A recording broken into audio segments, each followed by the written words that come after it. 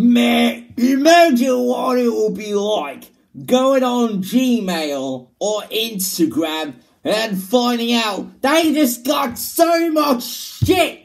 Load of spam messages from fucking bitches that you don't even know who they are. You know what I mean? You gotta be really goddamn careful with those motherfucking spammers because they are hearing so much more shit than those porn stars I talked about a while ago. Even those ladies on the dating sites, those are the only ones that are nice.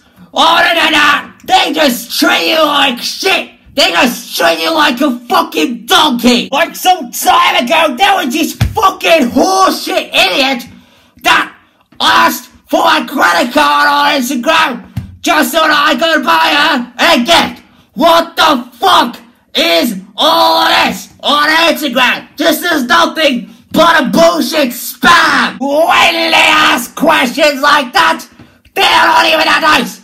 They're just horseshit and spammers and whores. No matter how old you are, they just do this shit no matter how old you are.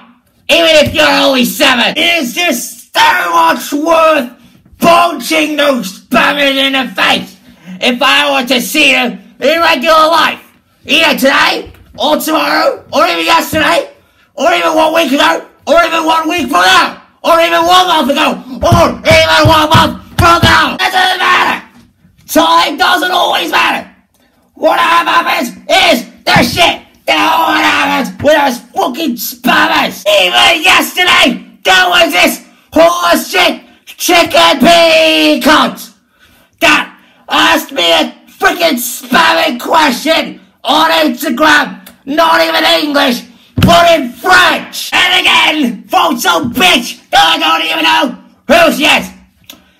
I read the message and I didn't even understand a single bit of shit. But once I realized it's a spam, then I started to constantly give her stuff fucking blockers. Well, for those who don't know what I mean by that, I block those cunts. I block anyone that I know that says they're only spammers. They are fucking spammers and they can invade your life. They can actually torture you, and they're just shit. They're nothing but shit. Their IQ is nothing more than 15. I'm gonna get out of here.